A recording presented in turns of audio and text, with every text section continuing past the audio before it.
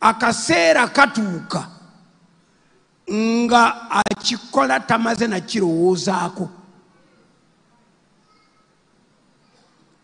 The number one mark of rich men and women is a habit.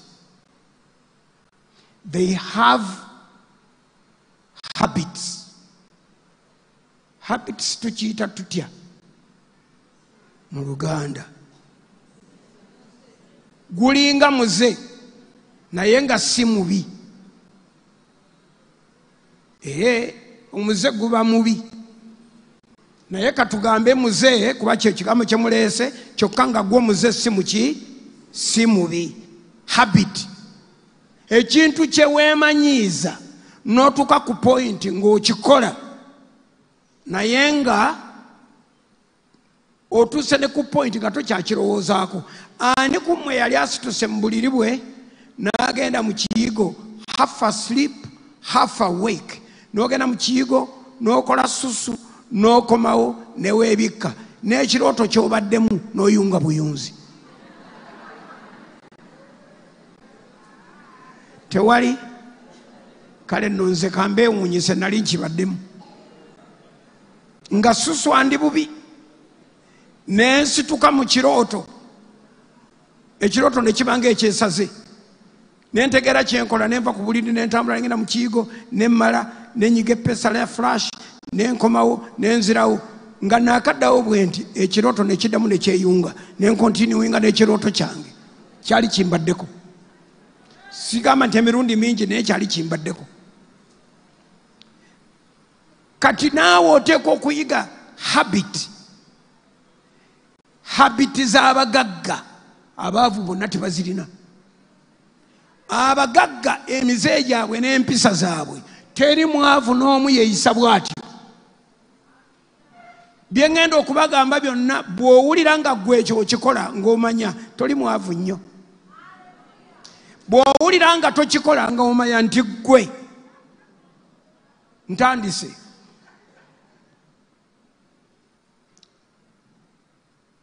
Habits. Number one, rich people save systematically and automatically.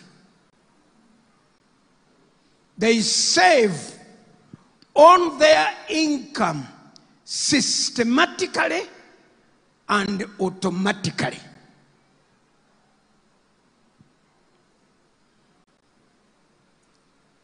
Nabadde njagala nnyo notices zino ezimu bazibawe abasobola okuzijja ku lubaawo naye nensaba ne Hannah anyambeko ampandikirawo so that at least you have some points to take home. Why save? Ensonga nyingi nnyo lwaki tuteekwa okufissa ssente. Ekyawonya Misiri enjala, Yusufu yakola etteeka n'agamba Falaawo nti buli muntu mu Misiri wano agenda alime. Ennimiro tugenda kugiwooza 20%.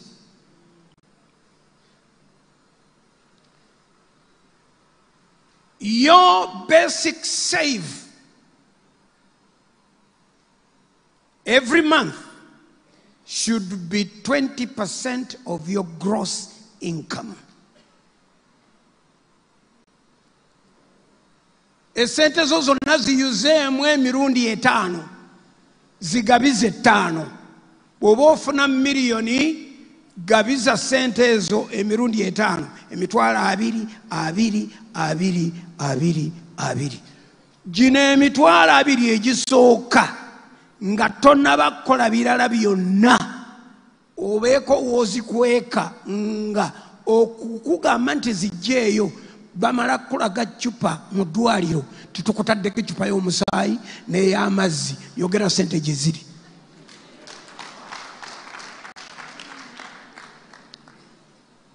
Everyone should save at the least 20%.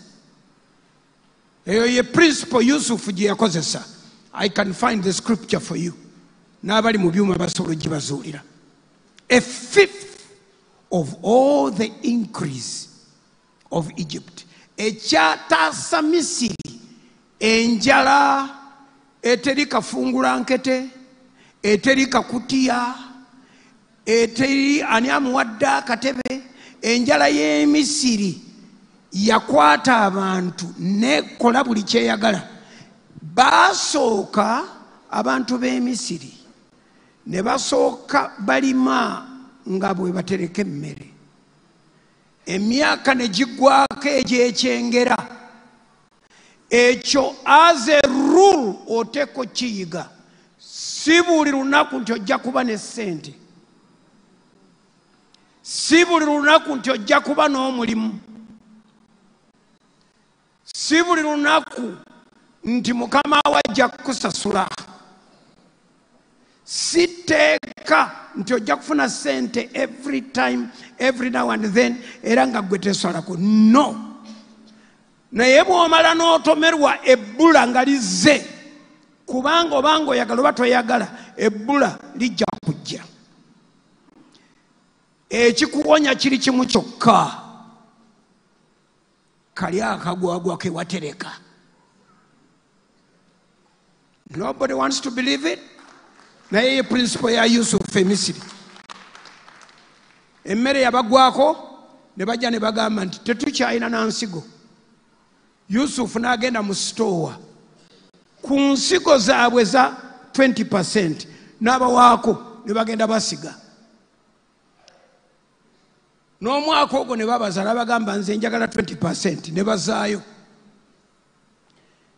Omusana ne gwaka kati tekyalina byakusiga. Tewali na nsonga ya kusiga. Eggwanga ne litandika okugenda ewa Falawo nga lisaba emmere. Eggwanga ne lisaba emmere. Katonda mbeere ennyiriri nzirabe. Enjala yabaluma.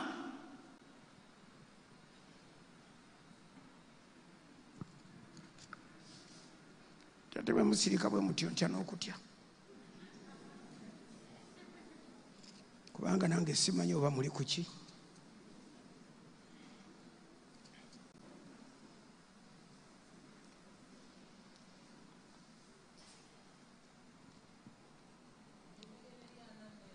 Lubereberya mwemu nange wendi. Tutandikidde ku Lwataano. Tutandikire ku Lwana mu 7. Lubereberye 4:7. Soma. Ne mu myaka 7 egy'ekyengera. Mu myaka 7 egy'ekyengera. Ensi n'ebala emmere mu bungi. Ensi yabala. N'akunganya. The land brought forth abundantly. Myaka 7. Soma. N'akunganya emmere yonna y'emyaka 7 egyabaawo mu nsi ey'e Misiri. N'aterekeranga emmere mu bibuga. Emmere y'omu nnimiro ezaali zeetoolodde buli kibuga yagiterekeranga mu ekyo. Yusufu yatereka emmere emyaka 7. Buli mwaka, buli alima, oba olima season 2, oba olima season 3, ye tafaayo, ayagala 20%.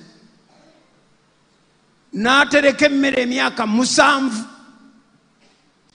N'atandika okukola amasitoowa kibuga ku kibuga ku kibuga. Kampala ng'alina sitoowa eziwera buli division yerina. N'amagombolola nga galina buli kibuga wekiri surroundings zaakyo nga zireeta emmere. And he had a store for every district. In fact, he had stores. Soma. 49. Yusufu n'atereka eŋŋaano nyingi ng'omusenyu gw'ennyanja. Yatereka eŋŋaano ng'eringa musenyu gwa nnyanja.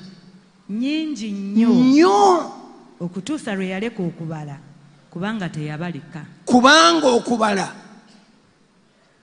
kwatuka ku point nga tekukyetaagisa nga yabagamba wabazizza ya genda oli ekinana ku 10 mpaka 2 ye n'atereka kuba yamanya nti waliyo emyaka 7 kankubuulire emyaka 7 egy'enjala tebagigeraganya na 7 egy'ekyengera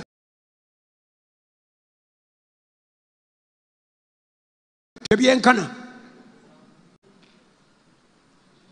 kankiddemu ekyo kiwulire emyaka 7 egy'ekyengera tosobola kugigeraganya na myaka 7 gya njala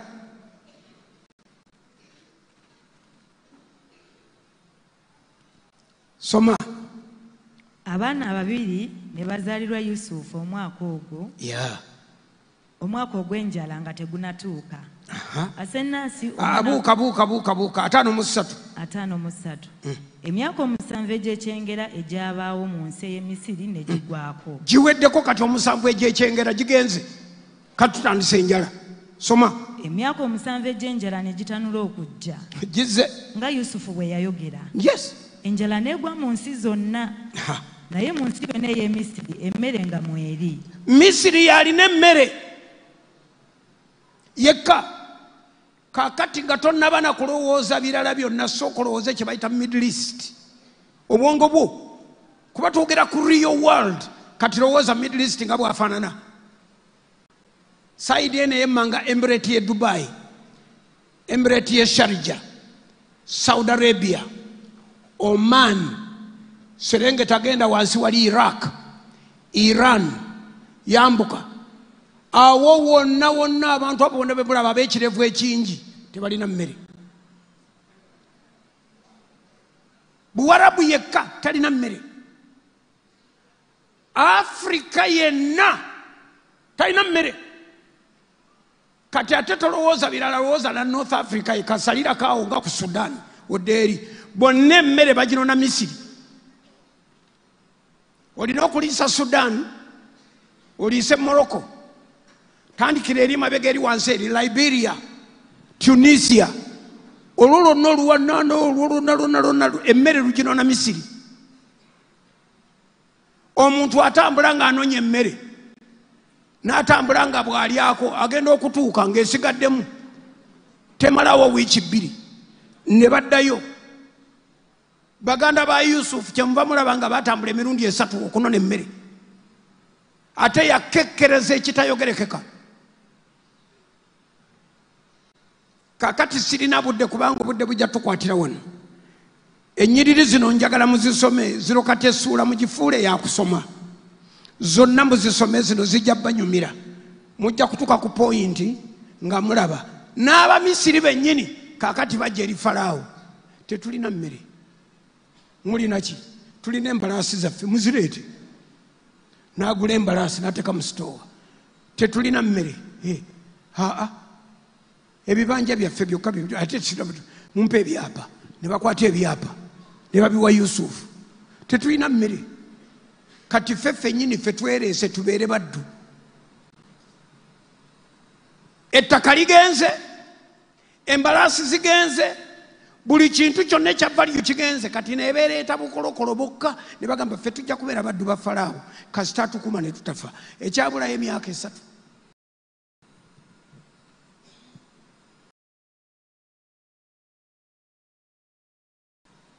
emmere gye baaterekera emyaka 7 mu myaka 3 kati neetandika okugula egula abantu egula ebyapa byabwe egula obugagga bwabwe buli muntu kye yalina yakireeta bayibuli egamba nti Yusufu n'agula Misiri yenna n'amugabira Falaawo kankiddemu Yusufu n'agula Misiri yenna olwo lunyiri mu lunoonye n'agabira Misiri n'amugabira Falaawo ettaka lyonna kati crown land kitegeeza kabaka yennyini lyo ettaka ebyapa byonna biri mmengo weeyo oba twaligambye ndowooza State House tuleme kubanyiiza. Ensi Falaawo n'agigula n'agyeddiza willingly. Enjala terina kisa, temanyi kyapa kyo. Enjala togibuulira nti olina eggana ly'ente. Then Joseph bought all the land of Egypt for Pharaoh. Olusoma n'owulira nga omera n'olutiko. Yusufu n'agula ensi yagula ngule. How did it happen? Because every man of the Egyptians sold his field, because the famine was so severe upon them. The land then became Pharaoh's. Olunyiriro lwabiri essula 47.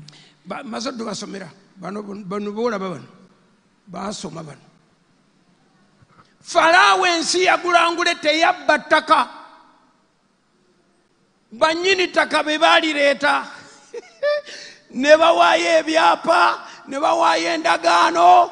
Falaawo ensi yonna n'agigula, ate agigulira mu mugezi Yusufu we. Ndeese ekyo kutegeeza nti ekyali kibaddewo mmwe mwenna abasomako mukyogera bulijjo. History repeats itself. Katonda tayinza kuleeta bigambo bino mu mubiri gwa Kristo mu kkanisa nga tewaliiwo kijja. Uganda teyinza kufa njala. I accept. Naye era temuli bulungi. Complaint y'Abannayuganda eri emu yokka, baavu. Mwayavuwala mutya? Mwayavuwalira ku ki? Ebikola obugagga, number 1, Katonda yennyini nnyini agaba omukisa ate aguwa Isirayiri. Kakati chance gy'olina eri emu yokka nti oli Isirayiri wa Katonda, ow'omwoyo omukisa we guyitirawo wokka, teri kanyomero kalala. Guno omukisa si gwa Abakiga, Banyankole, Baganda, Abanyolo, Batoolo, bikya. Gwa abaana ba Katonda.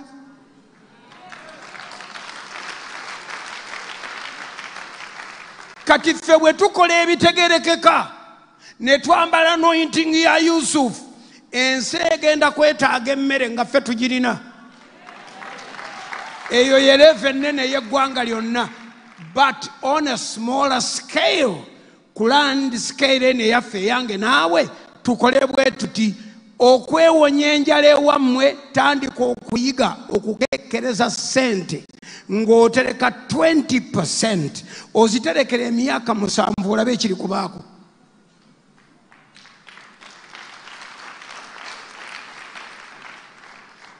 Okukuli Museveni ne bwakwata kati milioni 600 n'alukuteeka mu ngalo nga obwongo tebunnatereera.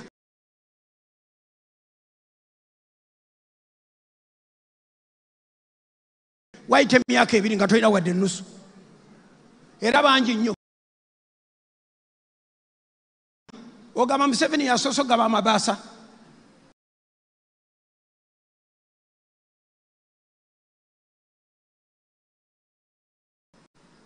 Amini yayita mu kibuga wano ng'agaba amaduuka.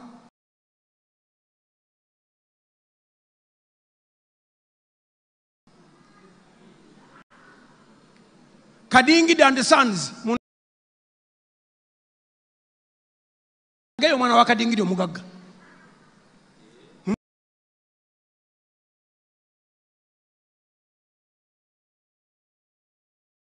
Muleeteyo omwana omu nga muzzukulu wa Kadingidi.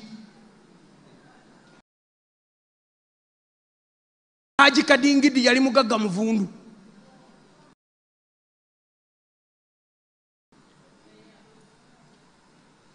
Mumuleete. Muleete omugagga omu akyalya ku ssente za Amini.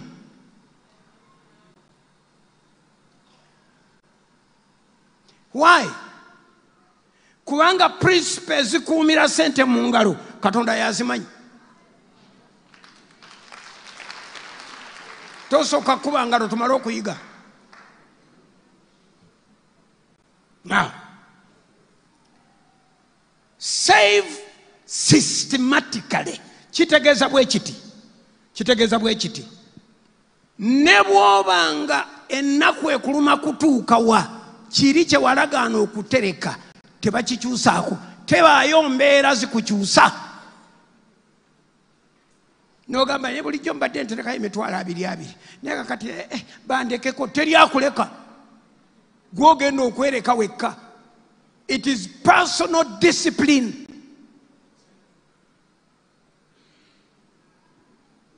Oba oziteeka mu kinnya, oba olina ekibokisi, oba osima kiki, oba olina ka bank account, it is up to you. Naye weeyigirize. Olusuku olwo lwolaba amatooke gonna g'otema n'otunda, buli lw'otunda 20%.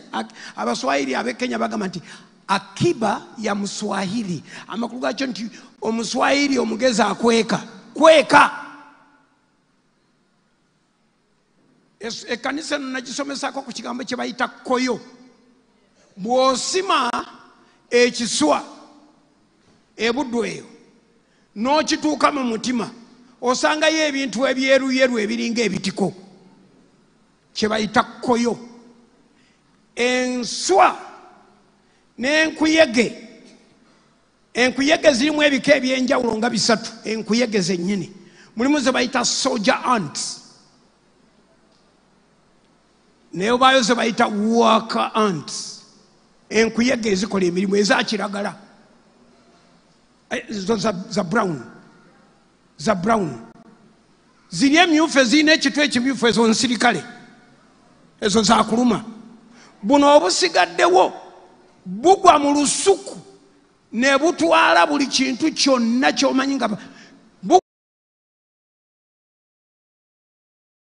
mu kibira. Ekibira ne bakirya ng'olaba. Enkuyege ekwata akakoola bwe kati nekola commitment. Bwetuuka weegenda okukolera erya nekutta.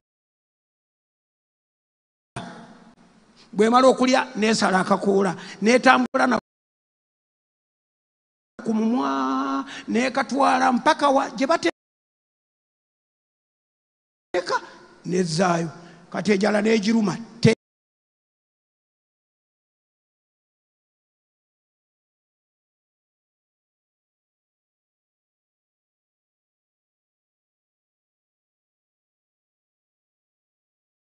yakwekyo kyereese neddamu neefuluma negwa mu kibira kyo oba mu lusuku lwo oba mu bintu byo neesala byonna. Buli ekisalika oba kikoola kya muti oba kikalapwa kya muti kyonna kye basobola bakisala. Enkuyege ekisala n'eryako kyeridde neyekkusa, bwemala neyeetikka neetwala. Buli nkuyege erina omulimu ogwo okugukola okutuuka lwefa.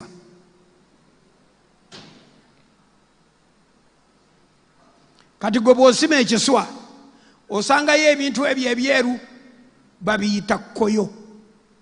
Koyo y'emmere eriibwa enkuyege mu biseera eby'omusana pereketya, kubanga ebiswa mu musana omungi bikwata ne biba bigumu nga tolina woyita kufulumwa.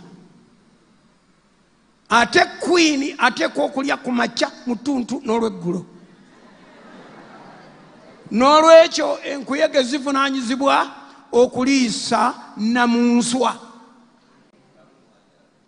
Enjala ye temulumako, kyava n'ekibuto ekinene. Ye talumwako ku njala, akuumibwa ate aliisibwa. Kaakati namunswa w'ekiswa si mulala yeggwe, oteekwa okulya ate n'okuumibwa. Wabere wagamba nti haleluya.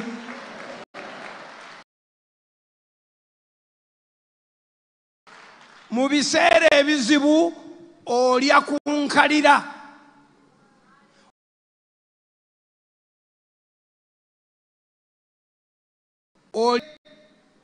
Akaseera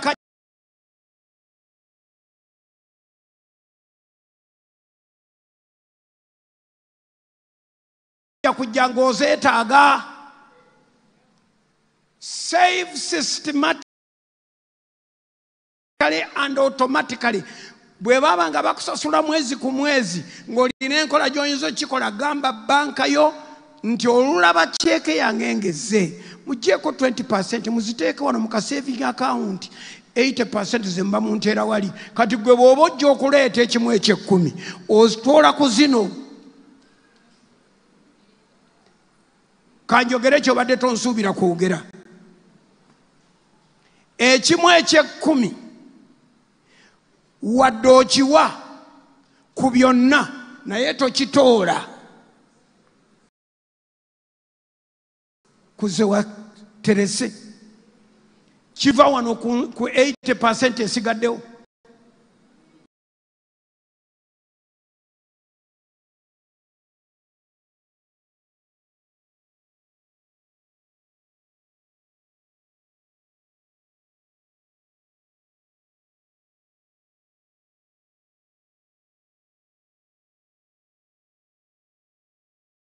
Kubala ekkanisa teteekwa kukwavuwaza kubanga ovunaanyizibwa gwe okugigaggawaza, naye ate teteekwa kukwavuwaza. Kankidde mulindako owulire kye njogedde ngambye ntya. Wadde ovunaanyizibwa gwe okuleeta ekimu eky'ekkumi mubeeremu emmere mu kkanisa, ovunaanyizibwa ku ekyo ekkanisa teteekwa kugaggawalira ku ggwe. Eno kyaki teteekwa kugaggawalira ku ggwe. Ekkanisa eteekwa okuyiya amagezi gaayo agagigaggawaza bw'eba kyeyagala. Ng'ayogera ng'atali paasita.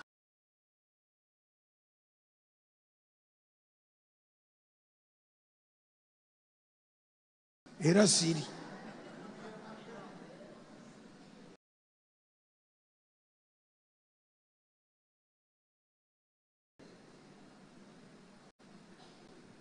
Ekkanisa togiganya kufuuka mugugu. Katonda gwe bawa si mwavu, Katonda mugagga.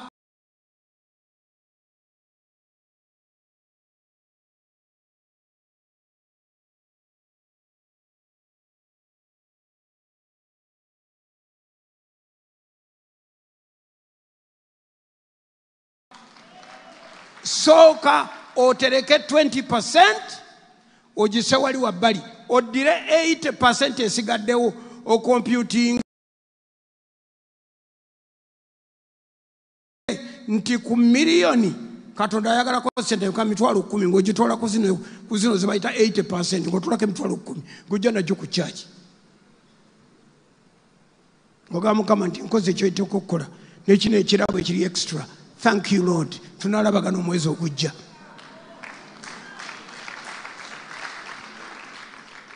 Ekkanisa y'ewammwe bw'eba eyagala ggwe ogigaggawaze, esooka ekugaggawaze ogidde.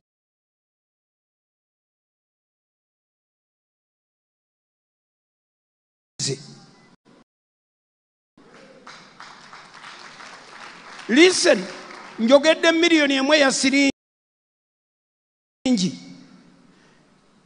Ekigambo kino kye baatulagira nze ngenda kikola mulimu gwange okusaba. Bwe nkusabira omukisa emiliyoni emu neefuuka miliyoni 10. Siteekwa na kukujjukiza nti ku 10 kuvaako 10.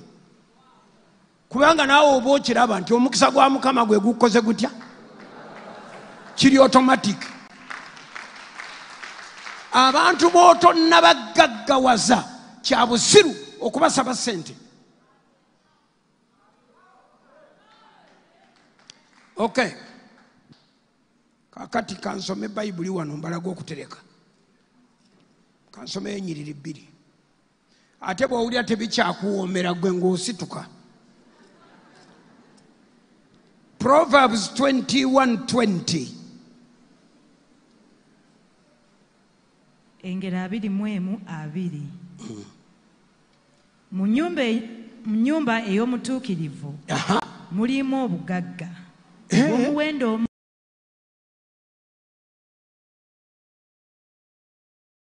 mungi n'amafuta. Naye omusirusiru abumira.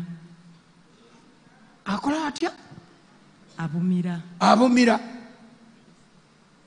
Akozesa kigambo kumira.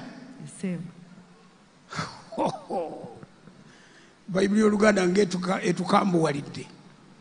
There is desirable treasure and oil in the dwelling of the wise, but a foolish man squanders it. Tunuleno. Omuntu Katonda bw'amuwa amagezi bino by'ateeka okukola, you begin to think treasure. Treasure buba bugagga bwe batajjaayo, bwe batateekaawo bantu kulabako. Emmotoka si bugagga, ekintu kyonna ekisula ebweru si bugagga. Actually mmwe njagala okubasabira essaala emmotoka zifuuke bikozesebwa okukola obugagga. Nti ovuga mmotoka okgenda ku mulimu, ovuga mmotoka okgenda okunona sente z'awantu, emmotoka ereme kuba ya status, wabula ebeere ekikozesebwa gwe okukola sente.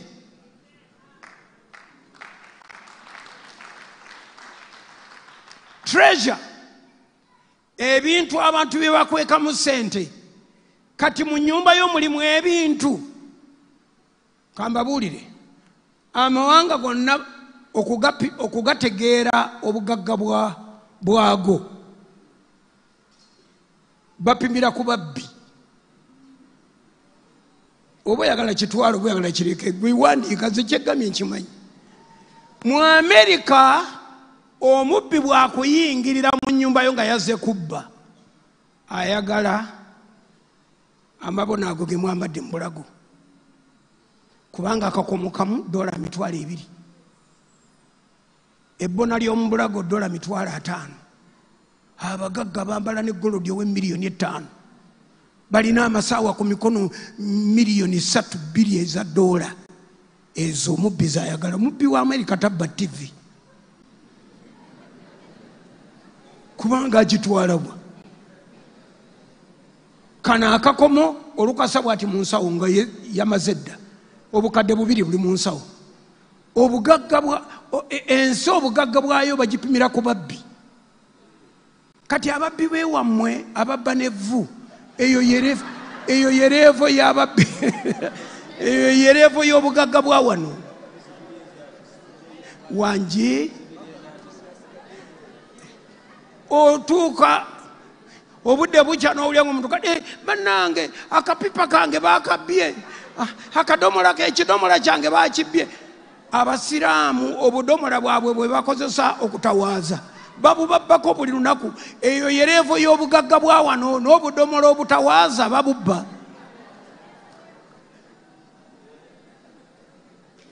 Omubbi ayagala okujja mu nnyumba yo nga yamaze dda okurekinga, amanyi wano weewali ebikomo, wano weewali bino, wano weewali, naye baana babba n'engoye enkadde. Olina besaati gye wayanise ekitogi kikutuseeko oludda n'agitambuliza ku luwaya bw'ati, eyo ye Uganda. Kati nze njagala muve ku mulembe ogwo tugende ku mulembe oguddako. Now, saving, okutereka, gamba muliraanwawo nti okutereka. Mbawadde olunyiri lumu, ennyiri endala nja zibaweereza mu notes. Ekyokubiri, njogera ku mize, habits, the habit of saving. Number 2 habit,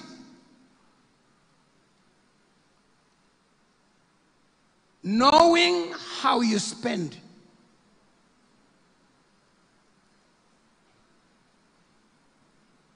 Spending. Teri mugagga n'omu agula kintu kubanga omutembeeyi akiyisaawo. Abantu bonna abagula ebintu by'abatembeeyi baavu, kubanga omutembeeyi tali mu pulaani yo. tonnabagamba ng'obudde bukedde nti omutembeeyi bw'anaayita wano njagula blouse. No, omutembeeyi ayisewo buki gwe n'olaba ki kati ojagala. Kabonero ka bwavu bakiyita okugula ng'obuguumiridde. Spending on impulse. Obuguumiridde. Tonnakalaba kano. Ani akalabye bassebo? Ani akalabye? Mitwalo 2 gyokka. Ani akalabye? Essaawa eno ani agirabye? Eno omega. Ani agitegedde? Tonnabakeera ku makya kugamba nti ngenda kugula ssaawa.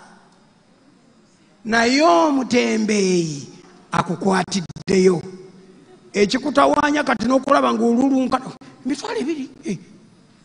Essaawa eyo ya mitwalo 2 yonna 2 yokka. Bwe kitaba kikwangala yagibbye. You cannot purchase items in a house on impulse. Oteekwa okuva awaka nga walaganye ne maama oba omukyala oba omwami tugenda kugula sefuliya. Tujja kugulayo ebikopo by'abagenyi 6. Twetaagayo omulawo. Togenda mu supermarket nga tolina shopping list. Supermarket kye bayita supermarket era kyekyo supermarket. Tokirowooza bulala. Buli kyolowooza mu duniya muno gye kiri. Nyabo kimbo cowboy ebinza nyabo sente zonna z'olina osobola okuzissa mu kagaali ako n'oddayo ng'omusaala gwo gwonna ogushopinze. You are not impressing anyone. Instead, you are depressing yourself. Tovanga waka era nze mukyala sirodda buli lwagamba nti naligenzeko ku supermarket muga nti kukula ki tunonayo ki luli edda nga nkyamuvuga tugendera mu motoka emu tuveeka nga tuyomba mpaka kkubo lyonna kubanga talina shopping list. Olukalo yayiga nti nze sigenda mu supermarket nga tuwaliwo byakugula. Bwe tuba tugenda kugula nakati ali wali wano wonna mbanga atalabawo alaba nambaala ngenda eri awali nakati wokka wenyimirira olutuukawo kanakati kamu oba 2. Tuli bameka waka obwo bumala nenda agenda okulaba nga ngenda mangu nnyo ku counter kusasulira nakati yekka. Lwaki? Twavudde eka nga ngenda kugula nakati sirina birala. Kana akateeteeyi kayinza okunyumira junior nedda ssebo. Bwe tuliba tugenda kugula ngoye za junior luliba lunaku nga twalaganye tuveeka nga waliwo engoye za junior. Ekyavaamu n'agamba si kyagenda naawe. Nengamba nti may the Lord God be praised. Mponye. Natandika okugaggawala nga ndekedde awo okugenda ne mukyala Serwadda mu katale. Mugenda kuba engalo lwa mpaka. Nentandika okulaba ssente nga nzifisiza ddala. Nenkaaba amaziga nga tuli fembi awo ngezange nzigaanidde. Ekyavaamu n'ayiga nti tewali kugula bintu nga tubuguumiridde. Kigambe muliraanwa awo stop kubuguumirira. Mugambe stop buying things on impulse. Buli ekiyita number 1 enemy w'obugagga mutembeeyi. Kakati fata abakola gw'obutembeeyi. Nze soogera n'abatembeeyi kati.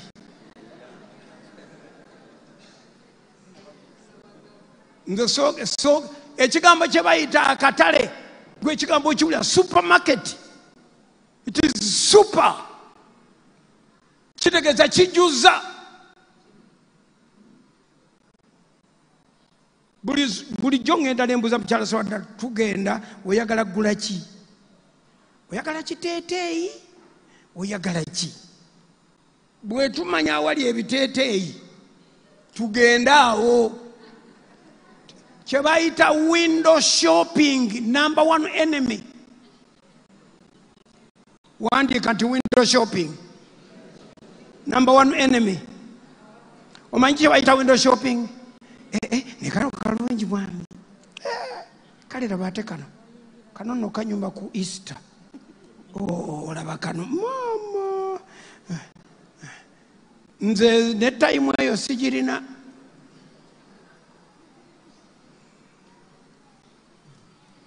Window shopping is your number one enemy. Teri agenda kubuulira. Kati lwe tutagenda ku shopping, shop on purpose. Oh yes. Wiiki eweddeko mubadde mulya awakati wali mmere, oli mu kibuga ogula mmere, kati fa awaka ng'olagaanyi omuceere kilo 10, ebijanjaalo kilo 5, ennyama kilo 1. Kubanga byoyagala mu nnyama biri mu bijanjaalo ne kawo.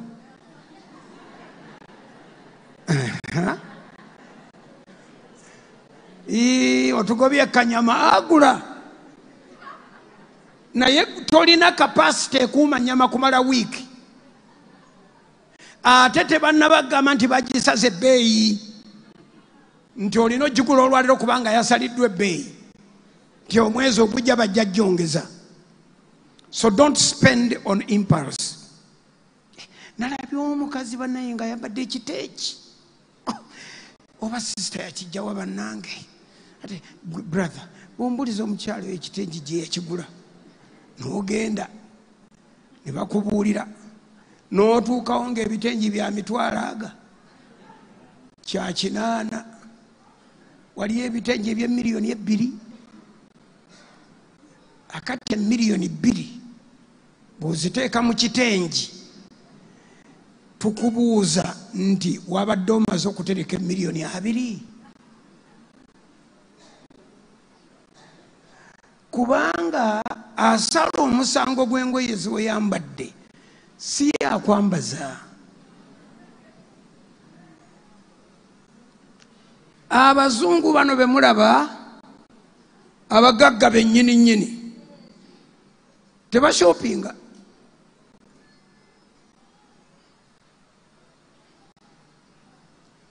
Ekyokubiri, okuspendinga. Buli lw'ofulumya ssente nga tiwamaze kuzikola oba omaze okuyingira ekkubo erikutwala mu bwavu. If you are not earning, don't spend. Bw'oba tolina musaala nga tolina kyokola kikuwa ssente, kye bayita shopping, ekyo kyo kiviireko ddala. Kati olwo omuntu abeerawo atya? Gye bali. Nange gye ndi n'abalala gye tuli.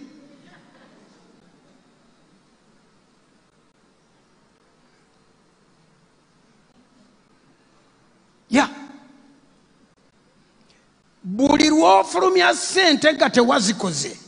Kambawe classic example. Bino teri ayinza kubibabuulira okujjako nga mukwano gwammwe. Classic example yino. Omwami wo yakolera edduuka lya bukadde 10. Buli mu bintu ebyo bukadde 10 buli mu bintu ebyo mu kaduuka ako. N'oggulawo ku makya ku ssaawa 2:30 nga wakayingira bwoti. Abatunda obunyama bayitawo. Abalina enseenene bayitawo. Abalina enswa bayitawo.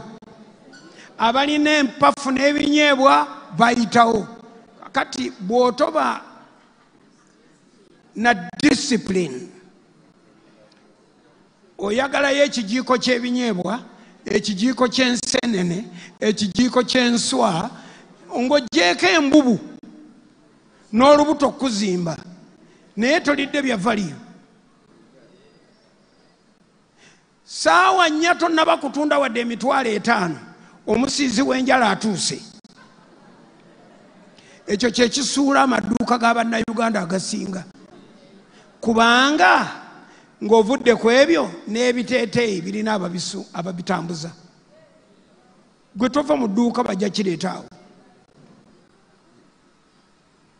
Ani azirabye flask ezitawoza caayi, flask ezitawoza caayi togirina, naye teri ku pulaani. Caayi gwe wanyodde ku makyadde teyeetaga butawozebwa, wegiveeko. Mala kola amagoba ga $8,000 oba 10, oteese ne nnyini dduuka ye ddaddi omugambe nti naye tetulina flask, tuguleyo flask. Ate mugikebere bulungi nnyo, mugyetegereze ng'eneewangala emyaka 9-10.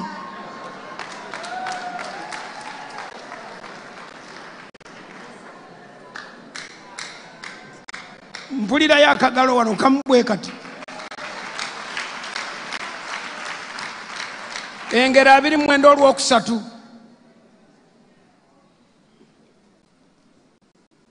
Engero 21 olunyiriri olwokusatu. Okukola ebyensonga ne olunyiriri olwokusatu enjagala 29:3. 29:3. Okay. Engero 29 olunyiriri olwokusatu. Yeah. Buli ayagala amagezi asanyusa kitaawe. Yes. Naye oyo abeera n'abakazi abenzi amalawo ebintu bye. Kati olunyiriri luno lulimu ebigambo ebitiisa bibino. Whoever loves wisdom makes his father rejoice. Akakangu okutegeera. But a companion of harlots wastes his wealth. Bamalaya tebalina value gye bagaba ku kye bakusaba. Kye bakuwa tekyenkana na bugagga bwe batwala.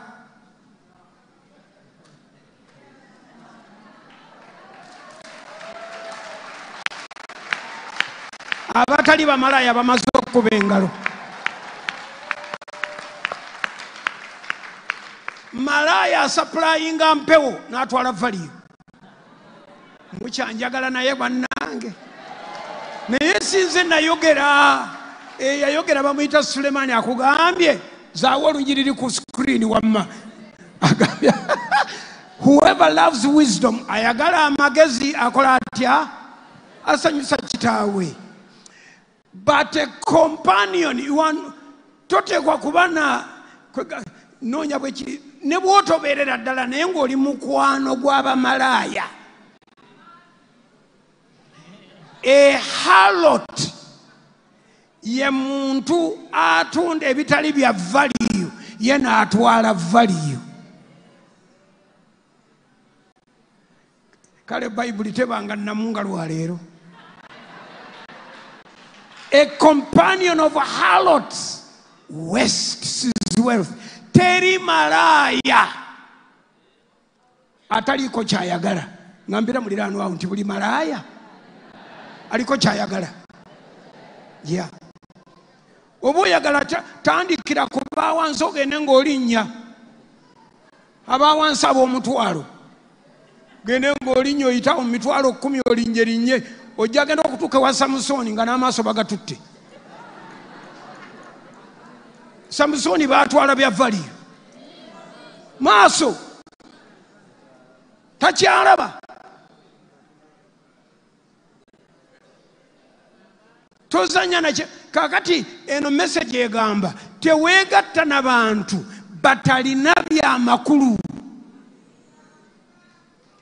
Kino kyakulabirako bamalaya bye bimu ku bitalina byamakulu.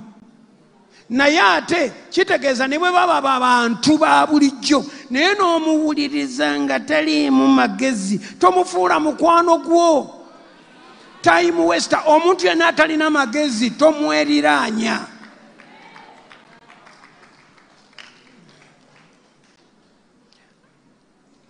Nze nazze wano okukola mikwano njagala kufuna babiliyoneya wano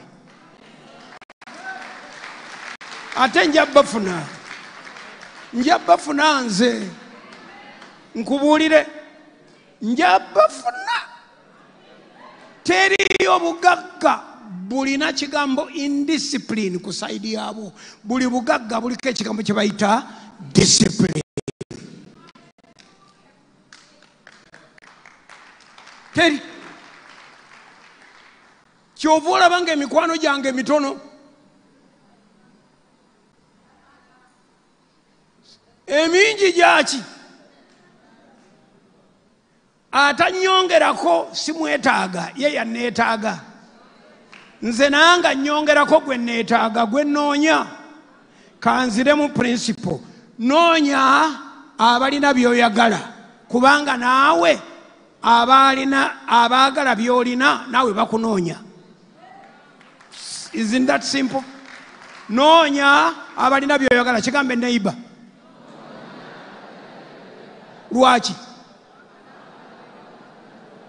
Lwaki kubanga naawe olina kaakati abakola batya abanoonya byolina.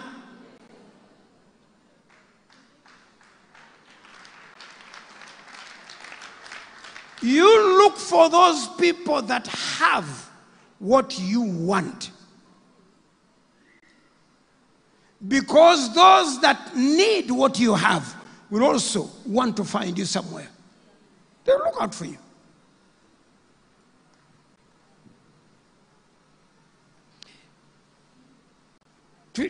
Twogere tugira tukyayogera mukyalina amaanyi mukyalina amaanyi kakati wandika ekigambo kino wandika ennukuta zino 3 PAW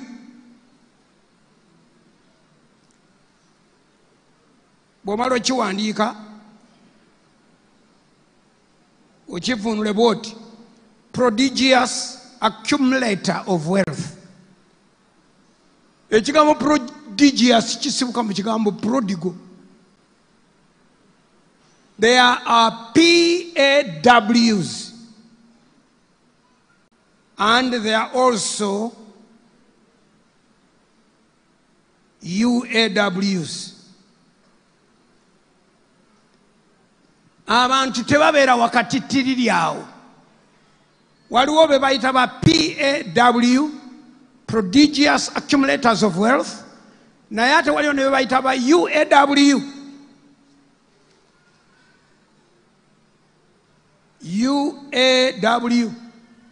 be bayita ba under accumulators of wealth. Omusajja gwe bayita Dr. Stanley, erinnya ly'eddala kati limbuuseeko nja kulijjukira gye bujjakaawo, yawandiika ekitabo akiyita The Millionaire Next Door. Mwabalina obusobozi okugenda ku Amazon nawa, buy the book. I read it and I was astounded. The Millionaire Next Door. Ba millionaire tebabeera mu byalo, abeera next door. Wabula byakola bye bikulema okukola.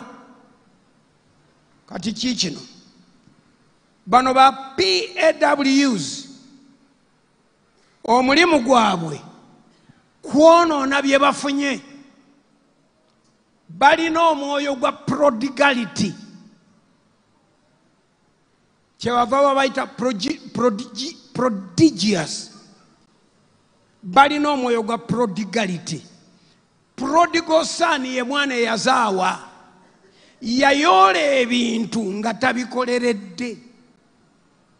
Temuli struggle. Yagamba dadi we nti ebyange babimpe. Lwaki? Nze nteko kubanga ndi muzika ku bintu bino. Pa. Dadi we n'akwata byonna eby'obulamu n'amuwa. Bible egamba and he went out and started living carelessly. But prodigals, oba abaana abazaawa, bazanyira mu maali gye bataakola. Tubayita ba PAW. Era bw'oba omuwulira ng'ayogera, omuwulira nga sente si yazikola, gye bali abaana bewange abalenzi bonna nabatuuza mu meeting nentandika okubagamba ebigambo byebatawulirangako nembanga atabalabanga nako nembagamba bwe nti kisookera ddala eno ennyumba yange ne mukyala wange mwatusanga wano ffe tumanyi gye tuva kuno ku nnyumba tekuliiko kyammwe ekyo kimu mu nju muno tetwasaamu byammwe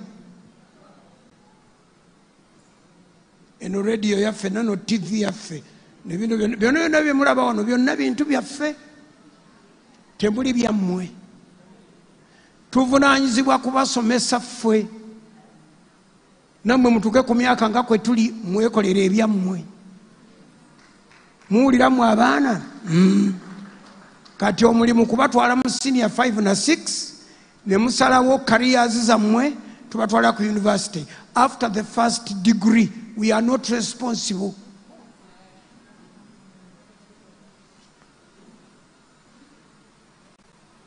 Era bino ebyogamba nti daddy, you know the time is beginning. I need some grab. Bagamba oba oyagala grab tugende mu nnimiro emmanga mugenda kulima okuva mu nsonda ey'okutuuka mu eri olubimbi bwe mulutuusa wano buli omu ajja kufuna grab wa mitwalo 2 oba temwagala mulekeeyo ku ssomero wali akawunga n'ebijanjaalo abaana bewaffe bonna baakula bamanyi tetulina bintu byabwe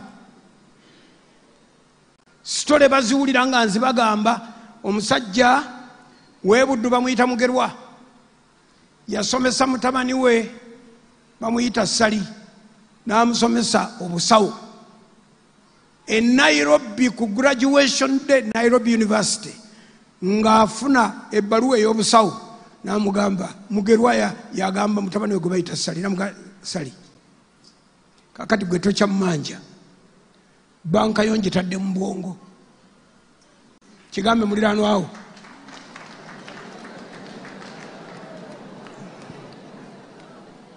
Dr. Sali gwe bagamba nti yali azudde eddagala lya siriimu owa Mariandina clinic gwe njogerako dadi we yamugamba tolina kyomanja banka yo ngitadde mu bwongo kati nange olwaleero ngenda kubeeyambula mwenna mulembe kubaako kye mu manja nkyayera bwongo obwongo bubaddemu ebifeetete bye tujjamu nja kutandika okusaamu matiriyo ove wano ng'ogenda kuyoola banka ng'olinayo wa gamba nti nga njirina mu bwongo yogera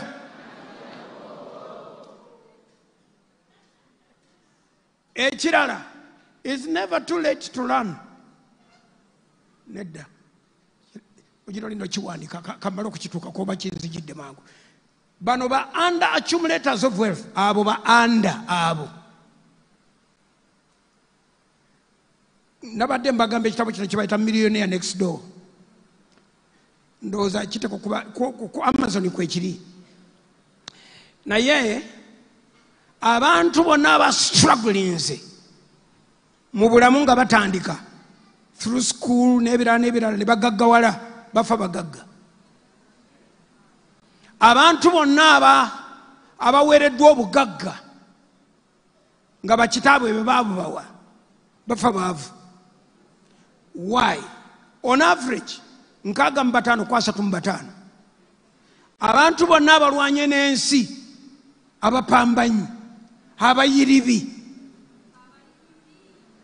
abo ku nsi 65 ku 100 bafa bagagga. Lwaki? Buuza lwaki? Kubanga bo bassa value ku buli nnusu eyingira mu nsawo yaabwe. Era tiboonoona ssente. Ekigambo kibayita kwejalabya tikiriiyo. Kangende ku namba 3 nja kutuukayo. Buli muntu yenna ayagala okugaggawala. Learn to take, this is number 3 now, take calculated risks. Sigambye foolish. Not foolish. You must learn to take calculated risks. Teriyo bugagga butalimu system. Ekyo kyenjogedde kikulu nnyo. Buli bugagga bwonna bw'oliraba bulina system. Museveni pulezidenti waffe ne kaakati akyayogera nti alina ente. As president, he has access to money. Ndowooza ne bwe yalitaddeyo buteesa omukono kati mumpeeze mumpa bamuwaayo waakiri ebbiliyoni 10 etriliyoni emu n'agenda akola byakola. Naye ayinsistinze ku nte. Why? Why? Kubanga alaba nti mu kulunda ente ze mulimu ssente ezitaliiko bibuuzo. Kyendaba kyokka. Kino kankyogere nga bwe nkyagala lwakuba nti okumisikuotinga. Naye kaŋŋume. Ndowooza bwe nti President Museveni ne bwe yalitubye sitwalitegedde. Kubanga bw'ogenda ekisozi n'olaba ente z'alina otegera butegeezi. Tono musajja mugagga. N'ogenda erwakitula, nze nagenda erwakitula ne batuteeka ku Land Rover. Menye Land Rover ne tukwata ne twenyweza ne batuvuga. Nagenda nga tugamba, that is Salim Saleh, not me. That is not me. Ne tuvuga, that is my father's land. No. Mine is far away. We are still going. Ne tuvuga. Oluka yagamba, I start here. Kati ne twetooloola farm essaawa 3. Ente tezirina kirala kizikola, zirya buli muddo, zirya buli wootunula ebibinja b'ente zirya. These are mine. Oh, that is Salim Saleh. He is very rich. Salim Saleh? That one. But I start here. Nentunula. N'amaaso ne gakoowa okutunuulira ente za brown, ez'abiwuuga, ez'abitanga, z'amayembe amawanvu, ezirina amayembe amampi. Kakati nfumiitiriza kasookedde ndaba nte ezo. Emyaka egiyiseewo buli nte bw'eba ebadde ezaala 1, 2, 3 alina ente mmeka? Oba bw'aba abadde atunda alina ssente mmeka? Kakati oteekwa okuyiga nti buli kyogenda okukola mujja kuvaamu ebikutawaanya, mulimu ebisoomooza. Risks. Ente ziyinza okufuna kalusu, ziyinza okulumbibwa endwadde endala, ticks, enkwa ziyinza okuzitawaanya. But obugagga bwakula bwe buti. Obugagga buva eno wansi nga bujja bulinnya ne butuuka wano wakati ne bubanga obwesibye. Ate ne bukuwamu akaseera okulowooza weetegeke, kati ne butandika okugwa sayidi y'eno. Bwe bugwa sayidi y'eno kizibu nnyo okwavuwala. Omuntu alina waatuuka nga taliddamu kwavuwala okuggyako nga yasibwadde. Ekyo njagala kiyingire mu sipiriti yo. Kati oyinza okuba on a gauge of 100 ng'oli wano mu 20. Miliyoni ofunako emitwalo 2, 3 ne ziddayo 15. N'olinnyalinnyako n'otuukako mu 6 ne ziddayo ne zigwa. Naye olunaku Katonda lwali kuwa ekisa ate kijja. Anti temujjukira nga batugamba nti mubasabire Isirayiri Mukama abaakiza amaaso ge, abaakiza omusana gw'amaaso ge. Eyo essaala tugenda gisaba kaakati. Olunaku lujja kuba lumuzisale bwe ziti. Bw'olimala okukwata obukadde 2 toliddayo kulaba kye bayita mitwalo 10. Zijja kuba zitandise okwekola. Sente zirina kye bayita multiple effect. Zeeweza. Sente zeezaalamu. Esente zirina obusobozi obwo okwekolamu zinnaazo. Omukazi ali waggulu wali kati sirowooza oba yazze leero omukazi wattu Mama Kajansi. Gyali? wanika ku mukono. Ule Mama Kajjansi ye mukazi eyasooka okumpa ente mu nsi muno. Yampa ente 2. Ente bwet n'ennyana yayo gye yali eyonsa. Nensaba ne ngamba Mukama nti kino kitegeeza ki? Kino kitegeeza ki kino? Njogera myaka jadda. Nentwala ente awaka. Ente ze nali ndabyeko muzeeyi wange ze yali alina nga tezifaanana n'eno. Tezintawanyiza eno zina. Buli obute bwe twakuliramu bulalala. Naye kati zino nti eno nte yennyini. Nenjirabirira nga alabirira omwana mpola mpola mpola mpola. Wagenda okuyitawo emyaka 3 nga nente 7.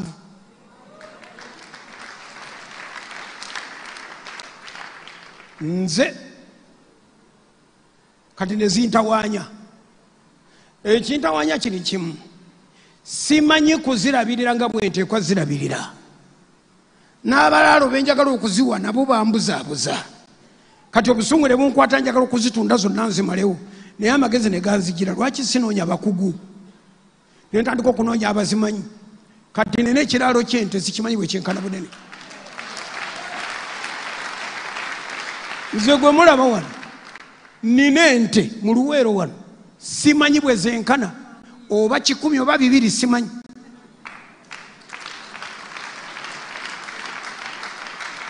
Kati ekyo kinzijukiza okugendayo okulaba omulaalo wange muge nti gwe bala ente zange ombuulire zenkanawa.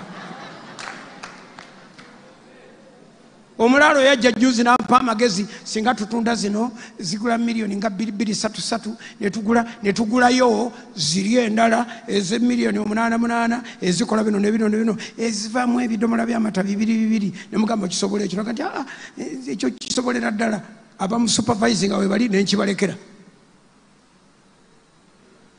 Mumanyi gwe nazikwasa muwala wange. Obugagga bwo teri neiba ayinza kubukuterekera. Bw'oba oyagala okuweza obugagga buwe mwana wo oba muka mwana anaakwatibwa ku nsonyi. Abalala tibalina nsonyi bajja kulya bakikwambaze. Muleke kusaka mukube engalo kiveewo tugende ku birala. Nina omwana omuwala muka mwana wange yalabirira ente zange mugezi muzibu. Tayinza kunziba. Bwangamba daddy we have 80 zezo. Olunaku lwali yananga nti ziri 800 zezo. Kakati gwontulira wano kati kakati ono ye yantandisa wole. Amagezi tegalimu. Katonda ajja kuwa omuntu akutandisa mu linnya lya Yesu. Ate abatandisa bannaabwe tebatera kuba bagagga. Babeera bagagga ba mitima. Si bagagga ba bintu. Ayinza okuwola emiliyoni gy'ogenda okusuubuza taba mugagga wa ssente. Aba mugagga wa mutima. Katonda akuwa omuntu alina omutima ogukwagaliza. Kubira Yesu engalo tugende. Sente zirina obusobozi obwekubaganya. Zo zennyini sente zimanyi nti zajja kuzaala. Kigambe muliraanwa awo nti sente zimanyi. Zimanyi ki? Kyogere mulundi omulala. Kyongere ogwokusatu. Akati mwe mutudde mu kanisa mugamba naye ono mu kifo ky'otubulira omwoyo omutukuvu atubuulira bintu bya sente. Omwoyo omutukuvu gwe mwagala nja kumuleeta ekiro mu night prayer. Kati katusooke sente ziveewo twogere ku birala. Ategedde yabagamba nti amiina. Okay. Ng'oggyeko multiplication effect ya sente. Ate sente zirinayo ekintu ekirala kizima. Money attracts money. Alina sente Yesu yamugamba nti ajja kwongerwako. Ate oyo atalina naako kalina nako bakamuggyeko. Sente zimanyi okunoonya zinnaazo. Amaaso go kyegava gateekwa okuba nga gatunula. Olabe bwe mufaananya endowooza. Abalowooza nga bw'olowooza togattanga mukwano na batayagala gaggawala bajja kwavuwaza.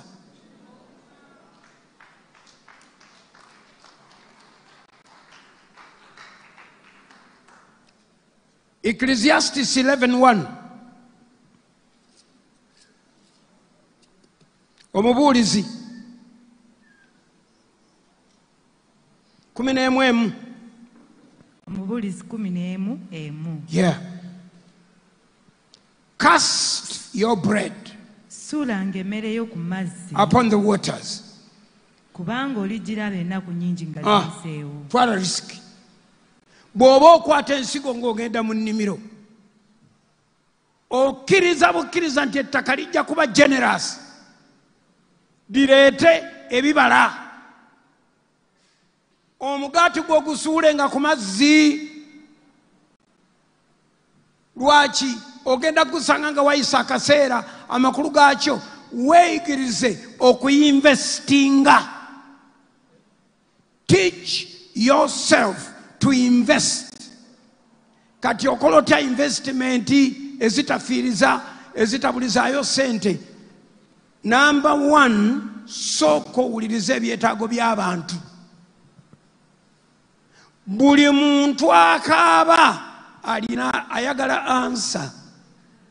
Buli alina ansa eri amaziga waddembe okuvuunula sente mu maziga ago. Singa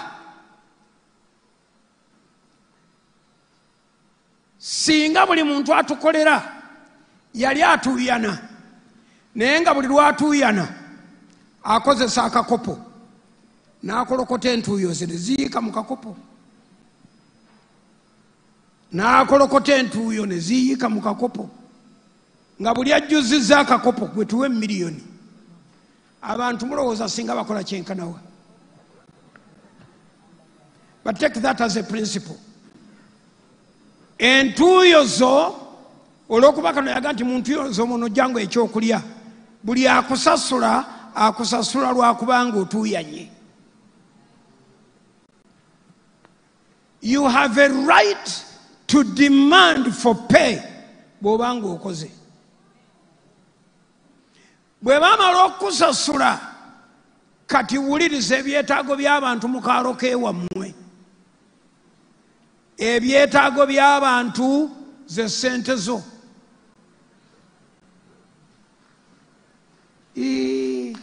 Isn't that taking advantage of people? Babyekolera oba baagala?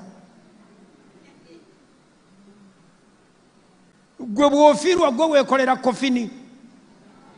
Mbuuza, buli afiirwa agenda ku ttale n'atema omuti n'abajja n'akola ekibokisi mu banaziika omufu. Akola kofini is not taking advantage of you. Have a need. Omuntu ono omuziika otya? Ate zaayagala zaasaba. Tuve mu by'okusaaga. Akoze kofini, sente zaalamula z'osasula kubanga oli mu byetaago. Neyanziza omutwalo gwange. Otegedde bulungi? Kati gwe wuliriza abantu be wamwawo kye beetaaga. Oliraanye akasomero tosiika na kabalagala. Oliraanye essomero liri awo tosiika musibataayi, tosiika mandaazi, tosiika kabalagala. Ani akola ebyo? Lindako katono, tolyangako ku kabalagala gwe. Ani yamukola? Eyamukola gwe omugule akusinza ki? So Katonda bw'akuliraanya essomero oba eddwaliro, kola study mangu nnyo. Beetaaga ki? Invest.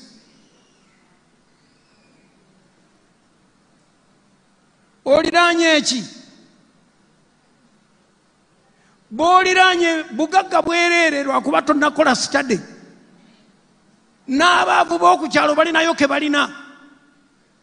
Okubasaasira noga nti bano baavu bambi kambaleke, obaleka lwaki? Mbuliza muliraano awo nti abaavu obaleka lwaki? Gwe ŋŋamba mbuliza muliraano awo nti abaavu obaleka lwaki? Kubanga n'abaavu era balya, era balina ebyetaago. So learn to invest and invest in multiple projects. Imagine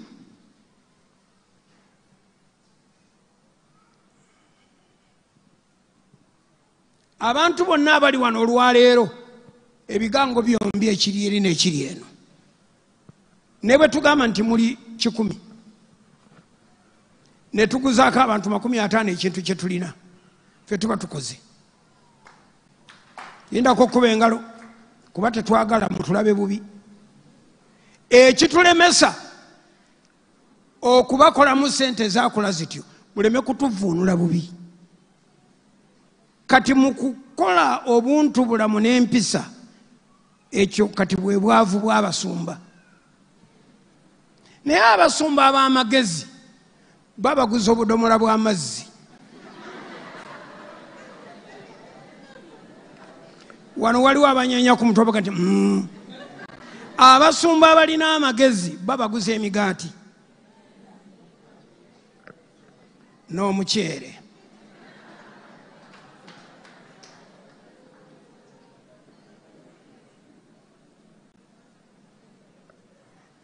Kaakati ze sijja kwogera bye simanyi. Mu COVID nalaba ekintu wano kye sirabanga. Nagula sabbuuni okutuuka nga sikyayagala.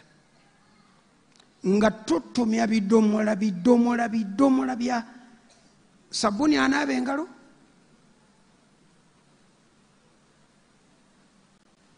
Ne sanitizer. Budget eya COVID ngeri mu millions.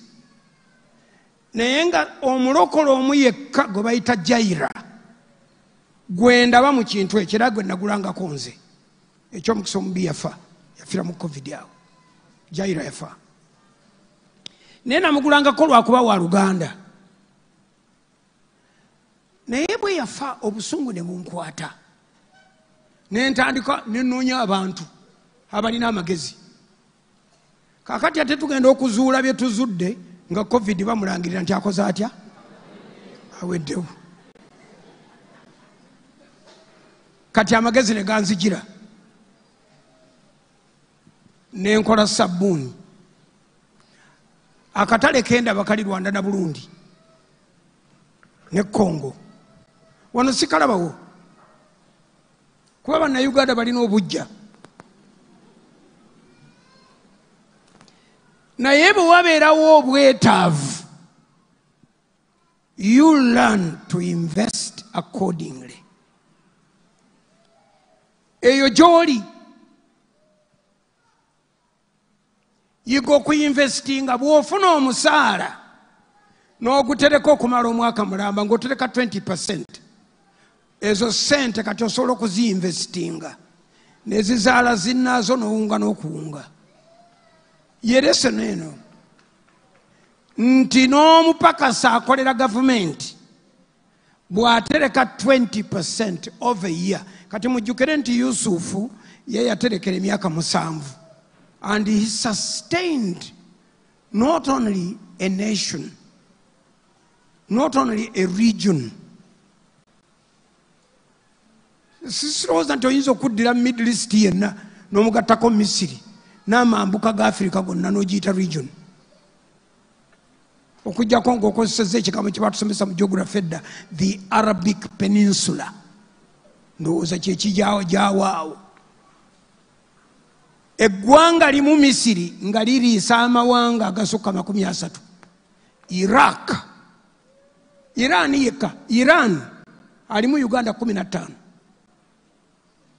Iran ng'eggwanga alimu zi Uganda 15 oba 17. Emmere baginonanga wali. Can you imagine obugagga Misiri bwe yafuna mu bantu abajja okugula mu cash? So omusaala gw'ogujeregeera ogugaya kubanga nga bw'ogufunye bw'oteeka ku mumwa. Ekyo bakiyita hand to mouth. Awo tonnagaggawala. Bwe kubanga okusasula ennyumba kuli ku musaala, okutwala abaana ku ssomero kuli ku musaala, byenjogera mukyabyagalo bandekerawo. Bwe kiba nti omusaala gwo gwe gusomesa abaana, gwe kusasula ennyumba ne kusasula amazzi n'amasannyalaze, omusaala gwo ne guba nga gwe gukola byonna awaka, n'osigala ng'okyalina sente awaka, gwe sente z'ofuna situzimanyi. Era ogwo omulimu toguvaako gwa bbeeyi nnyo. Abantu abasinga omusaala gugenda okutuuka nga sente zonna ze bakoleredde omwezi zikoze zitya? Zawedde dde okubajetinga. So what do? Plan ahead. Otandika okutereka sente mu myaka gino egisooka 2, 3, 4, 5 bwe kiba kikyasoboka. And then invest that money. Nti bw'oba ogenda mu banka gy'okolera olina akasero ka musibattaayi, va ku bisawo bino abakazi bye beetikka, weetike kasero k'amandaazi, obatuukemu ng'olinawo amandaazi ga 3, ate jjukira nti oguza sitaafu banno ebbeeyi situla, kubanga eri abantu abatalya kindaazi kya 10 bakigaya. Kati bagende nti nze situndha bindaazi yange half cake eba ya 14. Bwakuwa omutwalo n'omuga nti nindaako kyenji sinnamufuna, ajja kwerabira.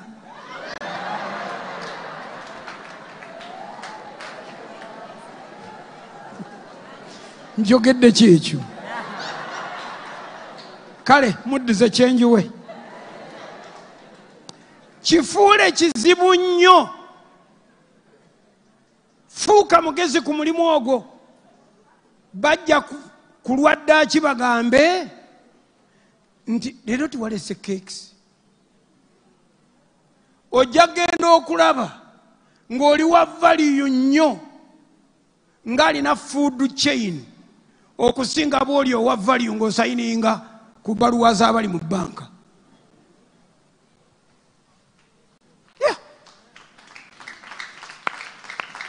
Bameka kumwe abayinza okukkiriza nti omukazi gwe bayita Jennifer Musisi yali atunda keeke z'embaga nga afuga KCCA. Jennifer Musisi yali asaplayinga keeke z'embaga, naye neya Jennifer nga tekwatwako. Era ogigendako ogitegedde eri mu bukadde, naye nga azikola. Yali azikola. Ate omwana omuwala oyo nze yali ali Makerere ng'asoma amateeka, nga tuli mu fellowship y'emu, ne mami we yalina ebintu byakola nga byakula bwe bityo. Y'omu ku bakazi abaavuganga emmotoka ez'ebbeeyi mu kibuga, maama wa Jennifer oyo, ng'egyo gy'emirimu gye, akera ku supply nga saawa 4 nga yannyuse dda. Bw'obeerayo n'ekintu ekikola ssente before noon, esaawa weziwerera 6 nga gwe wamaze dda okubala, weezibise. Ate bw'oba okola mu banka oteeka buteesi mu deposit walimu akawuntiro, totambula na ssente bajja kutawaanya. Oba mu maanyi nnyo. Ate abamu kumamuga nti nga tugamba biri basic, ate ebyamaanyi bitandike lwaki? Katusooke bino tugwemu kakyere yenna. Buli muntu asobole okuba nga buli mwezi ofisa siringi 50,000 n'ogikweka 5 gokka, nga byonna biwedde. Omwana agenze ku ssomero, emmotoka esasuddwa, looni gye walya nayo gisasudde, buli kintu kiwedde, naye osobola okusigaza 2,000 okuva ku 2 okutuuka ku 5. Ekyo nga weekiri wano. Eno ekkanisa ejja kunyuma okusumba. Ate era ye pulaani yange, n'omu ku mmwe takkirizibwa kwavuwalira wano. Omu bw'ati takkirizibwa, agamba nti ngambira muliraano awo nti brother oba sister, oliraanye eki? gw'oliranye mwetegereze oliranye eki mugambe tokkirizibwa kwavuwalira wano mwogere nga balina omukka tokkirizibwa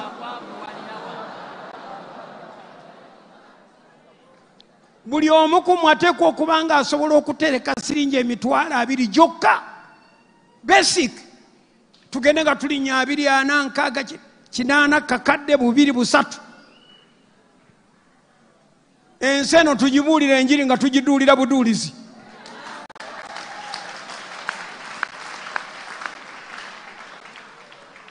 nga bwenzirayo kebera muno tusizaime nabadde mpandiise kino nkikubuulirira bwereere kwabo bonna bw'otudde nabo teri alina kikyo nga tolina ky'omuguza. They owe you nothing until you have a product. Bw'oba tolina product tolina a money generating and income generating activity gy'okola nga togirina. Bonna abakuliraanye tekuli n'omu gw'obanja. You must have an income generating activity. Mu ggwanga lino naddala mmwe bannakibuga yiiya ate sala amagezi olabe nti kyolina ekikyo kiri unique.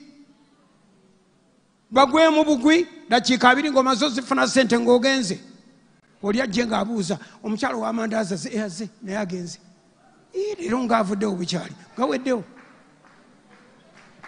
ogenda ogalinyisa mpola osooka n'okola 1,000, 1,500, 200, 250 3 gy'olinnya mpola mpola kubanga gy'okomya okujja empola nabo gye bakomya okugera nga beeyongerako bw'ogongera okuwooma ebintu byonna abantu bye bavuma by'obawa bawe erindazi nga lirimu sukaali ng'anoze. Abantu Coca-Cola banywa sukaali ngambira muliraanwa awo kankiddemu nkyogere abantu bonna bolaba banywa Coca-Cola banywa amazzi n'erangi eya bbulaaka n'obujiiko 24 obwa sukaali. Eccupa ya Coca-Cola erimu obujiiko bwa sukaali 24 emu.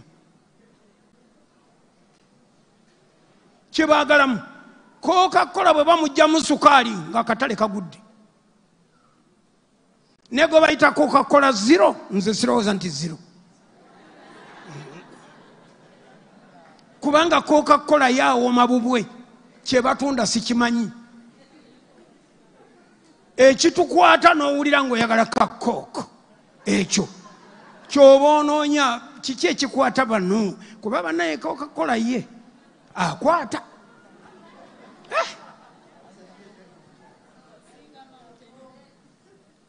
Ekyo nkyogedde noonya abantu kye bakola batya kiteekewo ate nga tobalimbyemu toteekamu birala. Bw'oba otunda muzigo tossaamu menvu muzigo gwennyini oteeke wano ogugo gwa mitwalo 2 ng'oli atunda 13 bage nti bannange bali soogera nabo ogwanga omuzigo teeka mu sefuliya bw'olabamu akantu koda akava mu bwe kati ng'oguza oli ateekemu nga muzigo mwereere talaba muli envu ojja tunda nga tiwali agoba. Oli omukazi akitegedde n'akikubira ne mu ngalo. So invest, learn to invest. Beera nga kamunye laba wali ebintu kamunye ndowooza kamunye katumuleke kanjogere mpungu. Empungu bagamba nti ebeera mu bbanga mayiro 8 miles n'erengera movement gyetetegeera bulungi nekkako katono wetuukira mu mayiro 5 bemaze okutegeera eyo mmese ogwo musota ogwo munya eryo konkomi ekyo ebemaze okumanya kati netandika okukaculatinga speed nti ku speed emmese eno kweddukira ng'eva wali nja gisanga wali. kamunye n'ava gy'ava oba empungu n'eva gy'eva ne basisinkana n'atolawo butoozi. Calculation is of the essence. Togenda kugaggawala nga wagwa ekibalo. Ekibalo si mathematics yekka, naye n'okutegeera nti ku ssaawa zino kiki ekitunda. Abantu baagaggawalira ku nviiri ze bayita totobaza wetiruuku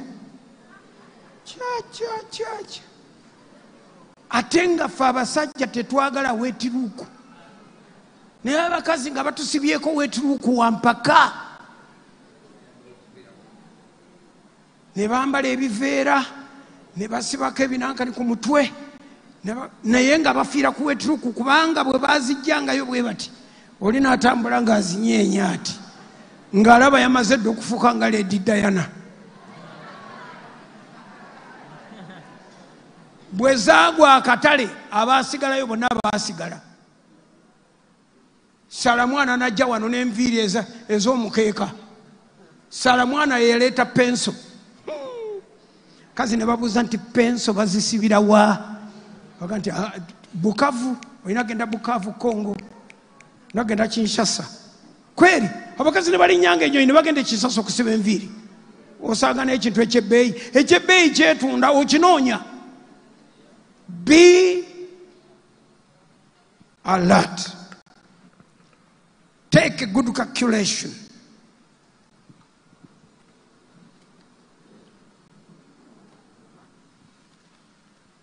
Ekyokuna, number 4.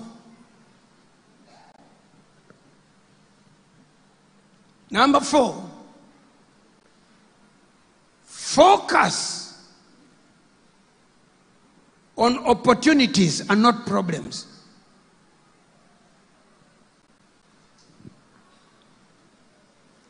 Wicheno Bishop Muchibi yatubulidde enjiri ngeri ku Dawudi ne Goliyasi, Adamu itako bwatyo naye kino kyo yakyenfasize nze kankikomyewo. Ekizibu kya Isirayiri yali Goliyasi, era bonna bayogeranga bwe bati, mulabye omusajja oyo bw'agolokose avuma Isirayiri, mulabye atujogera atuvuma, nga bakomaawo. Akasajja kano ka Dawudi kalaba opportunity. Bw'obeera ng'onookola ebintu ebitegeerekeka mu nsi, oteekwa okuyiga okuvvuunula embeera. Embaga zonna eziri mu kyaki ziyita ku balokole, ne bagenda banoonya abantu ebbali eri, ne babasiba emige, ne babambaza ebiteeteeyi, ne babawa byonna bye bakozesa, naye nga zaali mbaga z'abalokole. Wabula ebibiina by'abakazi mu buli kanisa mu ebiri si wano wokka, naye siwulyangayo kibiina ky'abakyala kirina dduuka eryambaza abagole, bridal. Oba mwatandika, there is still a lot of room for others. Ebulaaya omuntu tagula suuti yakuwasizaamu nga yiye permanent, bapangisa mpangise. Sirabanga kifo kye bayita tuxedo center, wetaaga essaati ekkooti eyo no si eyo efaanana ng'eyange, ekkooti zino ezirina akatogi kano akasonga wano, sinaakulaba ayambadde na bwatyo. Empale ebeera njeru ng'ekkooti ya black, oba ekkooti nga yenjeru ng'empale eya black, nga mulimu akataayi kano akawano ka bowtie n'ekimuli wano. Omugole amazeeyo, bapangisa mpangise, balwambala ku ssaawa 2 ku makya, ku ssaawa 2 ez'ekiro ne bakuddiza olugoye lwo lwotwala mu dry clean, ne lukomawo nga lunga lubatana bakwambalamu. Sente ze bakozesezza okupangisa zigula essuuti nga mpya. Nkiddemu, opangisa essuuti $3 nga essuuti yennyini gy'opangisa egula $120. naye omuzungu talina budde obwo bwakuddaawo bwagenda mu dduuka ate bampimeko ate netentuuse ate terezaamu emikono giyinza obuwanvu obeete ayagala kugisanga nga weeri olwambalamu ng'emutuuse kakati yeeno kyekyo ng'asasula ng'agenda agisiibamu ku mbaga ye ng'agizza ye ne bw'atagizza gwe wennyininyini obeerawo awo ku mbaga ng'omu ku bagenyi kasita olaba nga bagenza okukyusa basooka kukyusa yiyo ne bakuddiza engoye zo n'ossa mu kikeesi n'ossa mu mmotoka yo n'okomawo okulya ku keeke nga ne sente wezifunye. That's not taking advantage of people. That's doing business the right way, solving a problem.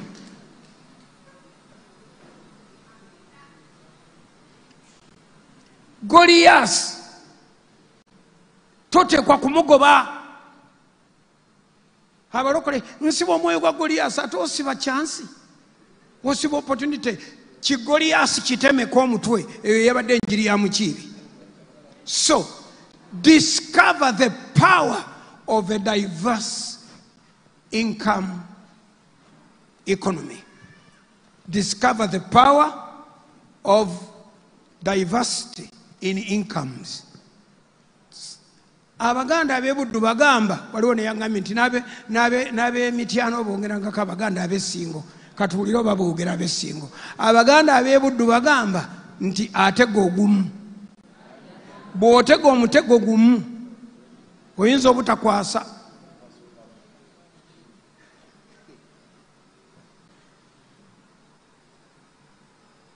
Obudde bwe bwonnatera okubata. Njagala okubasabira omukisa. Ekirala kino nakyo kikulu. Apart from focusing on opportunities and not problems, tolabanga bintu byonna nga problem.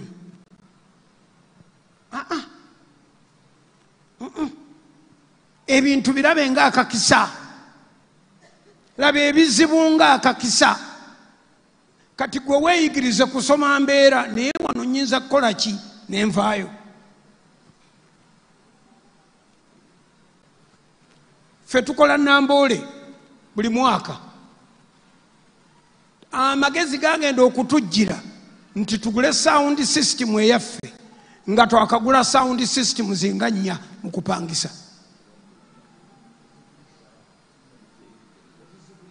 Ate nga tuzigulidde balala sente ze batusaba.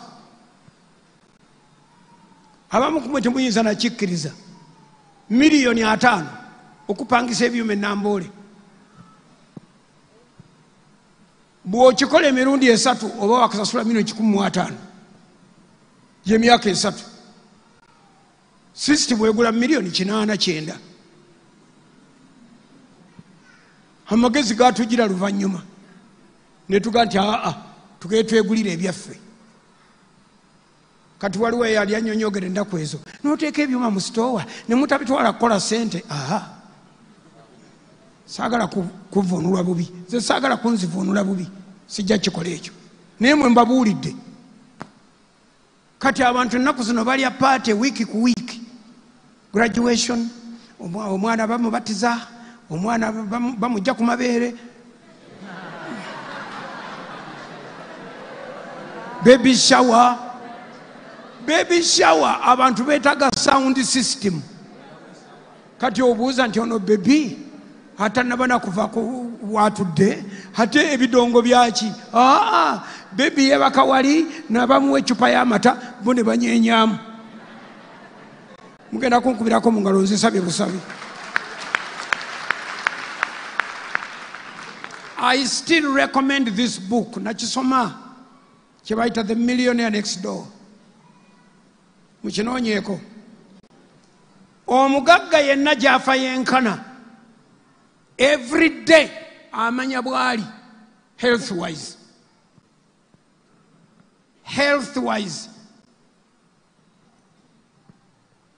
You must have a routine medical check-up.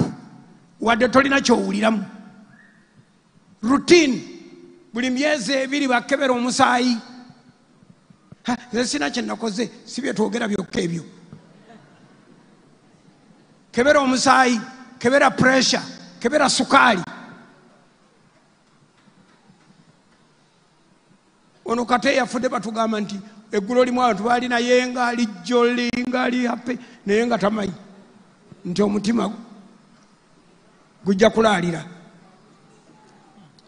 Kyabugunjufu, kyabugagga okukebera obulamu bwo. Buli lwova mu kyuma ne bagamba nti oli mulamu, babanga abakuwadde emyaka. Ekyo nze nkikubuulira. Buli lwova mu kyuma omusawo nagamba sukaali mutereevu, pressure nnamu, naavu zonna tuzikebedde nnungi, oli bulungi.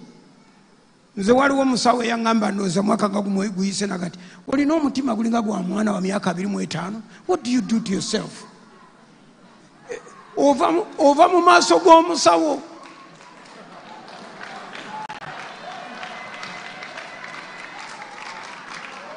Ne mugamba leka naawe kunnimba, nagati sikulimba munnange. Ate omusawo omuzungu ye talimba. Joshua ye yantwala. You have a heart of a 25-year-old. Navaayo ng'ekifuba nkireeze. Kubanga singa yaŋŋamba muzeeyi kiki kino kyendabye, you need help, yali badde anzise. N'olwekyo weemanyiize. Actually kakino kankyogere, tojja gaggawala nga toli mulamu. Sente zikolwa balamu. Kati gendako mu jimu obwolumu bwekikulema weewe emirimu egy'amangu okutambula okuva wano okugenda ku dduuka. Booda ono oba abantu omusajja omuyita tajja alinga tayagala sente, njala genda ku dduuka ewa Sonko wali maama awutambulawo. Esente zengenda okuwayo zizo kale njagala 2,000. Nga mwakitutte wala wano okuva n'otuuka ewa Sonko wali oyagala 2. Ezo eddakiika z'omaze ng'obishana naye ku muwendo. Singa wasimbudde bigere n'otambula, singa otuuse wakati wali. Tambula. Kyemuva mulaba nga saavisi eggwako tutambula.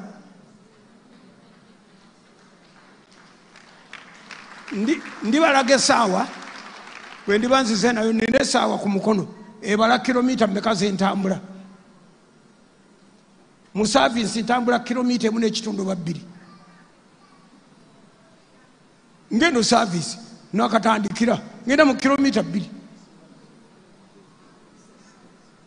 My body is exercised. Era bwe ntuukayo nga nkooye nga nzijukira nekiri kyobedda ntambula. Okutambula tekikugana kwogera byamagezi. Kakati nze mbagamba ojja tugaggawalirako awo amasavu gatandika okujja, ate muwulire emmere yonna gye mulya. Kati ffenna abatudde wano emmere gye tuli eryemu. Tulya mmere ekola sukaali ow'omubiri.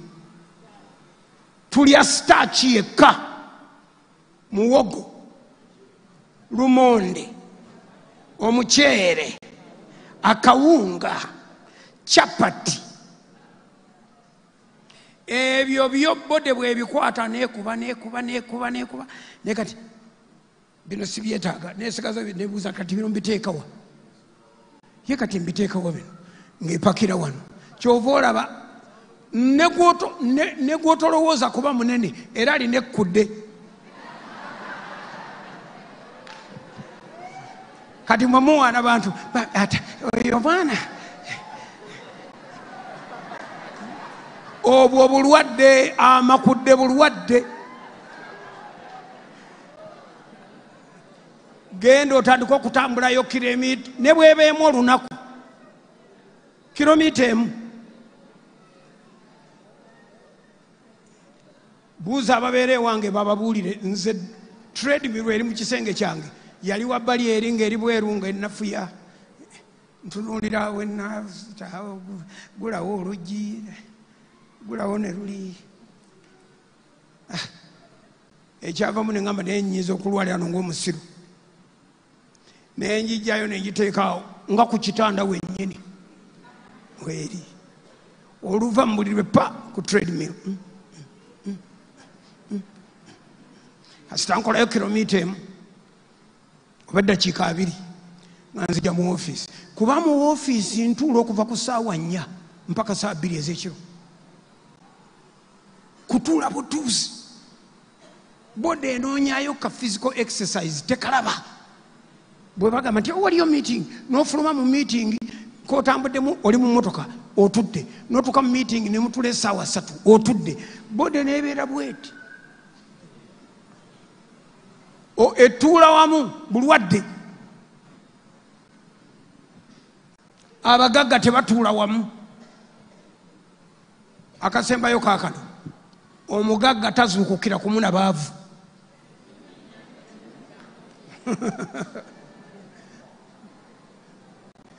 teri mugagga n'omu ayinza kuwulira kidde kya saa 12 ng'ali mu buliri buli yenna gw'owulira nga 12 zimusanga mu buliri mwavu yennyini ngambira muliraanwa awo nti yogera amazima nga katonda ye mujulizi ne bamalayika nga balaba nga neeraddu oyinza okubwatuka kaakati ozuukuka saa mmeka mbuuliza muliraanwa awo mubuuze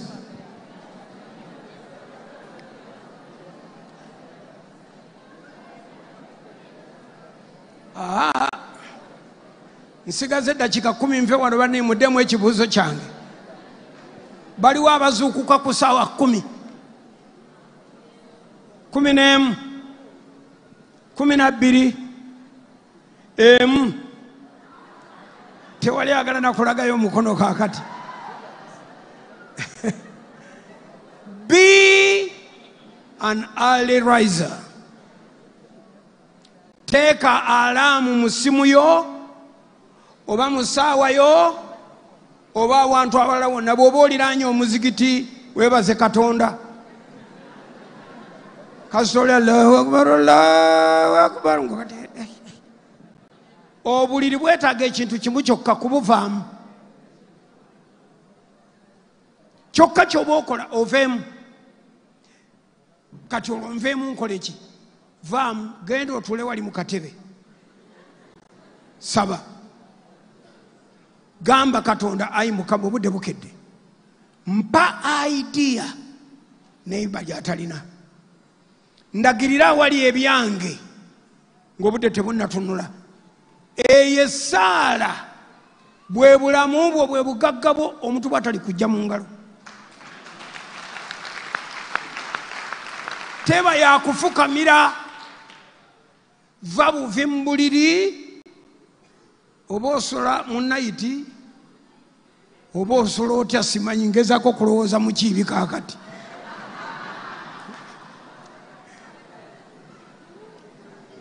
by the way kino saali kyogedde naye kankyogere ennaku zino bagamba nti okusula mu ngoye kusala emyaka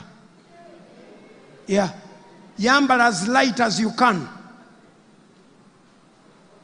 abasajja bokisa emala oba olina ebipale byaffe bye tuzanyiramu emipiira ebyo kibokisa kimala naye eno waggulu nga toyambadde bode neefuna obudde okutoola ku mpewo ey'obulamu ekyo nakyo kya bugagga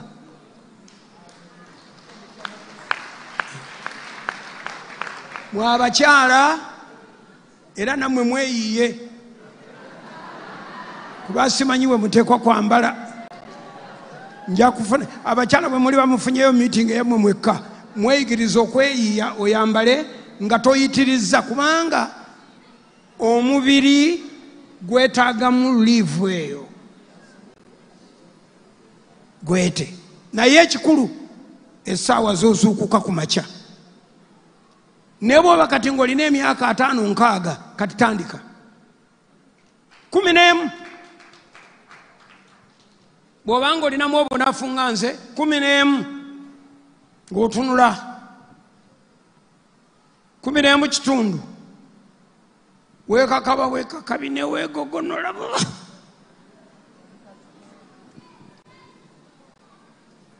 n'otuula mu ntebe wabbali wali empewo neekufuuwa nga bw'osaba ey'okumakyo 10 kati awo weeteeketeeke genda ku mulimu ebirala byonna biwulirize nga weetegeka. Okulwa mu buliri mpaka ssaawa 3 tandika okuwandiika ekiraamo. Nze mbagamba ebigambo bye kati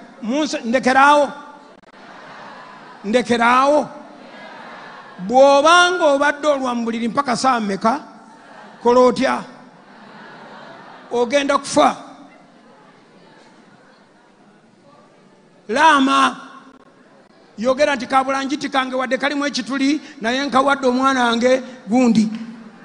Kubanga omuntu omulamu tatekwa kuba mu buliri beyond 6 o'clock in the morning.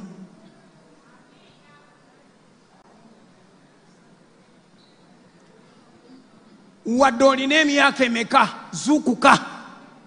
Waakiri keera mu buliri ogendeyo ssaawa 2 ez'ekiro. Waakiri keera mu buliri ssaawa 3 nga weebase dda. Naye ku makya oteekwa okufuuyibwa empewo y'okumakya ey'essaawa 12. Ebweru ku kifugi awo, ebweru ku kifugi tuula awo, obudde tebunatunula bulungi. Gwe tuula awo saba, sirika, think, pray thinking. Wulira omwoyo gwe kye gwogera ky'oba osaba. Ssaala emu yokka Mukama. Mujjukira Yesu ng'atusomesa okusaba, give us this day. Kati mpa amagezi agampisa mu lunaku lw'olwaleero. Katonda agenda kusuula ekirowoozo mu mutwe. Kambabuulire, enjiri yonna gye mbuulira ngifuna saa 11 ku makya. 11